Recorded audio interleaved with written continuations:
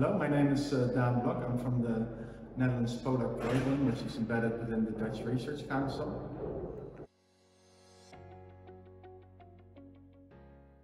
As the Netherlands Polar Program, we fund research in both the Arctic and the Antarctic region, and we work closely together with our key partners. For the Arctic, that's Alfred Baker Institute, and for the Antarctic, we work mostly together with the British Antarctic Survey. So our strategy is not to have a huge own infrastructure as a national body, but to work closely together with key partners to ensure that our scientists have access to the polar infrastructure they need to perform their research.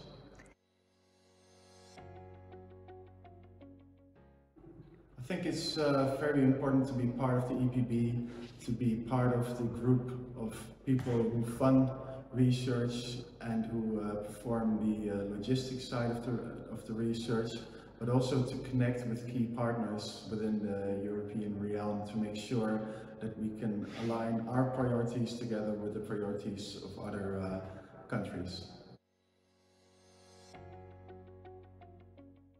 Yeah, I think the EPB serves a really good role in promoting European research, and I think for the future it would be even better to co-organize and co-promote also key flagship initiatives such as the European Polar Year, which is planned for 2032-33.